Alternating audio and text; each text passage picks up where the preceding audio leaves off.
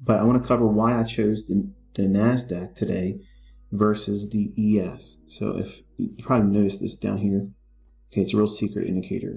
Only the best hedge fund traders,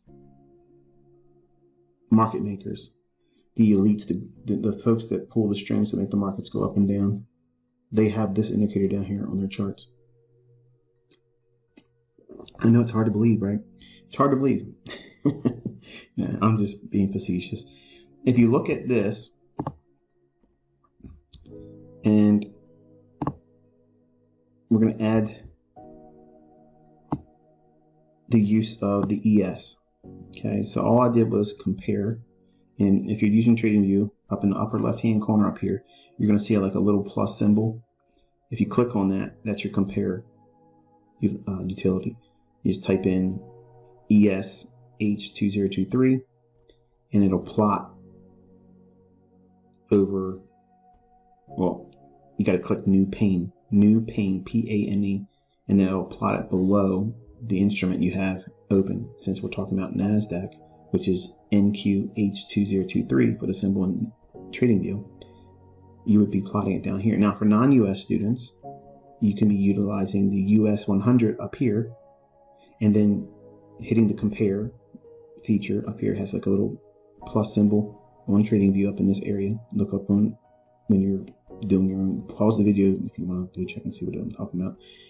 And then you would do, to get the overlay like this down here for ES non-US market, the CFD for US 500. And then it's going to plot it as a line chart, and then you click over here, that little gear, and where it says inputs, style, you're going to be doing candlesticks.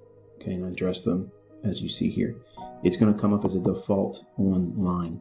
You don't want that. You want the candlesticks, okay, so that we can compare and contrast for S&T divergence. Now, with a vertical line, everything germane with this low, they match. All right, if we drop a vertical line on the chart here, let me thicken that up and darken it up for you. Okay, so this is our reference point. So wherever I drag this, it should have matching highs and matching lows, okay? Now watch what happens when I drag to the right, going forward in time. Okay, right there, we have this high higher than that high. Slightly higher than that high. See that? ES is not showing the strength to the upside that NASDAQ is here. So keep marching forward, going forward, and right there, we can see that this high and this high, NASDAQ is lower, but ES is higher. Doesn't mean anything yet. Watch what happens. We have now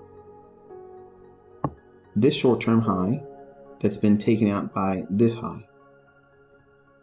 This high is this high here for NQ. Okay, so NASDAQ's high is here on the 1 minute chart, and ES's 1 minute chart high is here. Over here, look what we have. We have relative equal highs. See that? But we have a stronger, higher punch through by NQ. So NASDAQ was higher here. After, here's the key point, a short-term high was taken, and then a fair value gap was left. Okay, after digging into this 1 minute buy side and balance side efficiency or gap, okay, and we expect the market to turn here. So we have relative strength analysis on our side that NQ or NASDAQ futures was the better buy. And again, why? The short-term high here is much more prominent of a break here than it is here. These are relatively flat. This, I'm looking for the relative strength leader, one that wants to break out higher, faster, stronger, okay? And while they both pretty much moved in sympathy with one another, the more sharper technical picture was seen in the NASDAQ. Notice that there is a small little gap here, very small. Let me zoom in here without messing up any of the relationship. between the two. There's a small little gap right there, but look how sloppy it is. See how it completely goes down below it? We don't have that here on NASDAQ. Okay, we don't see that. Why didn't we see it? Because it's stronger on NASDAQ. NASDAQ had much more relative strength comparatively to that of the E-mini S&P. So I'm going to trust this one because visually I can see that fair value gap. It's much more prominent here versus the very lethargic looking fair value gap down here. This one's much more energetic. It's much more obvious. And it is also with a market that's moving more explosive to the upside. Okay, so I want to be in this market buying this fair value gap right there and trusting that it will not completely close in. Why? Because we want this to act as what? A breakaway gap. Why should it be a breakaway gap? Because we've already traded down into this 1 minute fair value gap in the form of a buy side imbalance, sell side inefficiency. Real quick for your notes, if you see a candle that's moving like this one way and it's going up like this, so from low to high, and it's an up close candle, and it's one single pass like that, and it creates a fair value gap, that fair value gap is labeled a buy side imbalance, sell side inefficiency, BISI, okay, B-I-S-I. If the candle opens and trades down and creates a fair value gap, that one single candle or fair value gap is labeled and categorized as a SIBI, S-I-B-I, sell side imbalance, buy side inefficiency. Okay, so that way you know now for your notes, that's what you should be having in there. BISIs are bought for longs or traded to as targets when short. SIBIs are sold short or targeted from longs. Find some support, creates a small little gap in here. This is a measuring gap. So we had a breakaway gap down here, and this is a measuring gap. So from this long to this point here, that's essentially half of the move. And then we have buy side up here. So we can target the bulk of our exits just above this high here because we have a confirmation that this isn't getting filled in. And you've already seen several examples of me doing this. This is how you determine and classify real-time a measuring gap. Okay, a measuring gap is classic technical analysis, but every time I've ever looked at books and courses and educators, they never really taught how to utilize it. They can talk about it after the fact. They can see it in hindsight and show it to you in books and sell courses and things like that.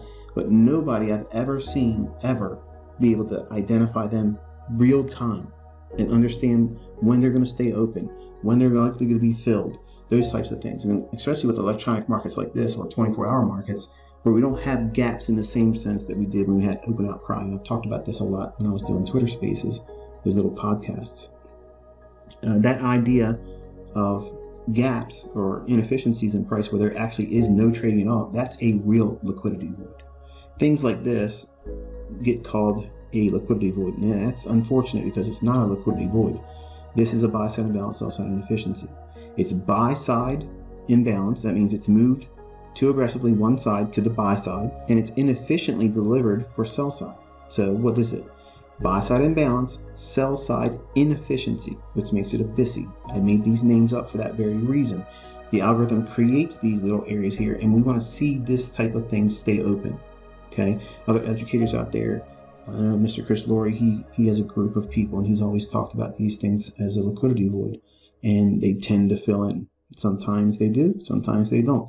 My logic tells you when they don't and what you do with that information. Okay, I did not learn liquidity void from Mr. Chris Laurie.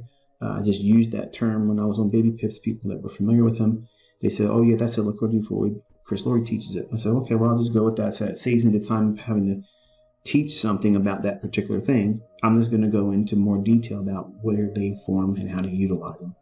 But anyway, obviously we're in PhD level, technical science now here on this channel, and you're seeing a lot more precision, a lot more understanding, and reasons why things are the way they are. So we can hone in on opportunities that the algorithm will present to smart money. Who is smart money? People like me and you while you're learning. Once you understand these concepts, you'll be able to go out there without me talking about it, without me hand holding. You'll be able to see it, you'll anticipate, you'll know exactly what the market's likely to do more times than not. That's all you need. That's your little edge. And you wait for specific times of the day, and you wait for all of the signatures that you look for to justify your trade.